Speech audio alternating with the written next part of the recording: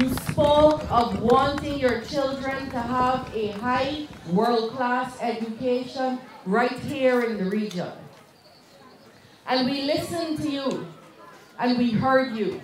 From 2020 to now, we have built 18 nursery schools. 18 nursery schools that didn't exist before. We have built 7 primary schools.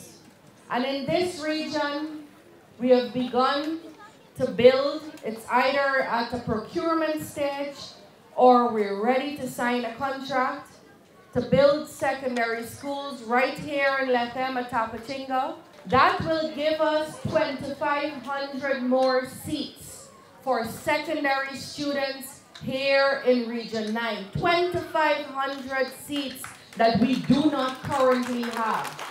Those 5 secondary schools will give us universal access to education here in Region 9. Universal means all over.